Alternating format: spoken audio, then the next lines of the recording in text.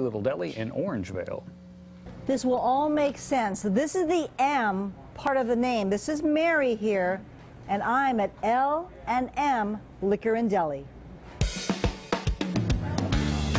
October 1986, this small liquor store and deli opened up in Orangevale. One of the last mama papa stores. A lot of people, even now, they tell me they come in here because it's one of the last mama papa stores. So I really feel proud of that.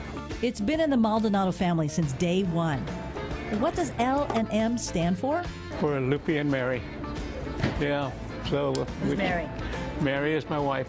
Yeah, she was running the deli when we first opened up. Although there are fewer delis inside liquor stores, L&M's loyal customers know exactly where they can get good sandwiches. Pastrami sandwiches is our number one seller.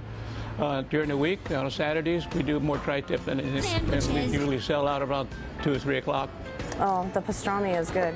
You've got a lot of people that come in and tell us that the hot pastrami is the best pastrami that they've had. Third best seller is the roast beef, and that comes with a mixture of mustards that we put together, and then bacon and smoked cheddar cheese, lettuce, tomatoes, and onions. The first non-member employee in the late 80s was Tiffany Creasy, who met her husband here. She remembers making him his favorite sandwich when he came into the deli. I used to make him turkey and cheddar and ham. We used to come in, and that's how we started meeting each other. Ooh, love story. A little love story. Mike. Yes. Did you purposefully come here to get a sandwich to check her out? Yes. They now have a family and still eat here often. If you're ever in the neighborhood, stop by and say hello to the Maldonados and their staff. You might catch Lupe grilling up that tri-tip. Orangevale's been really good for me.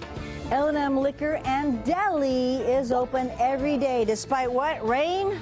Sleet or snow. Tornadoes, you name it. Hey, if you know of a restaurant you'd like Tina to check out, you can email her gooddaytina@kmaxtv.com. And speaking of delis, it's a new sandwich shop that has people